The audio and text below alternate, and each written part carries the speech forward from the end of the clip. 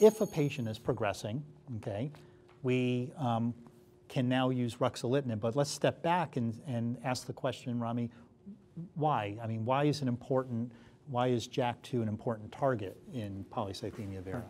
Obviously, as we discussed earlier, like the JAK-STAT pathway overactivation, whether it's from the mutation or ligand overactivation for the pathway, is the hallmark for all those diseases.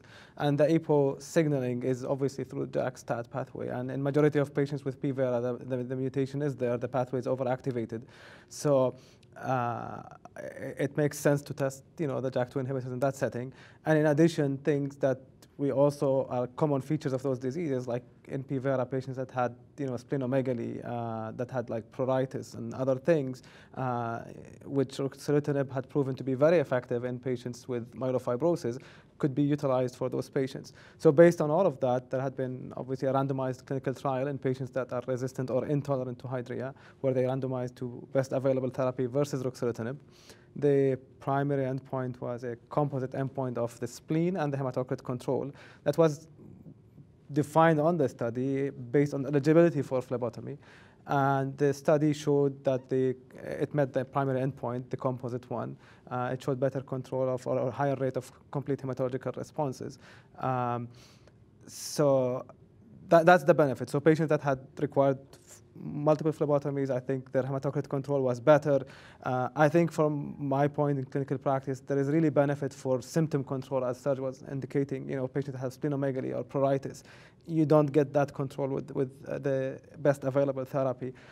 When you look more in the study, although it was not powered for that, it looked at things like thrombotic events. It looked like they are less, but that was not the aim of the study by any means. Then a very important point I think Serge raised is looking at secondary malignancies. It also looked like they were less.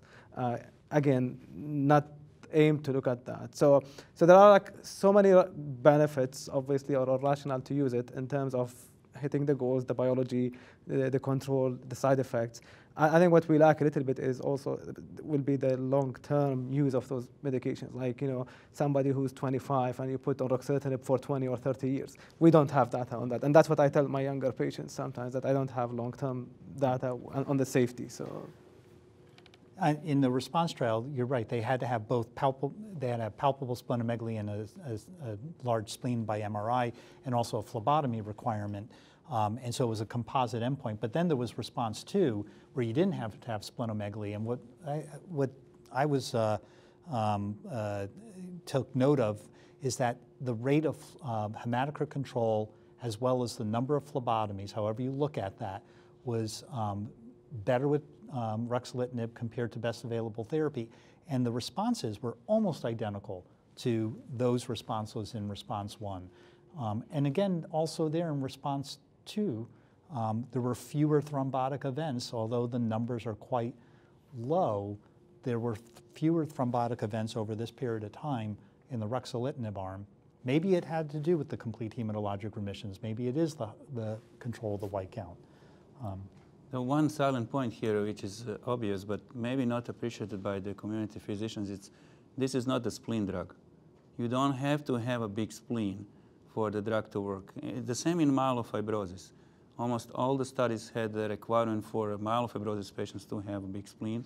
Response study that led to approval of ruxolitinib in PV had a requirement for big spleen, but you pointed out very well, the follow-up study, Response 2, did not mandate that. In fact, were excluding patients with big spleen.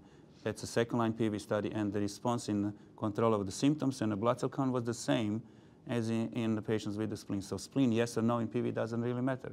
Activity is there for the symptoms and the blood cell count.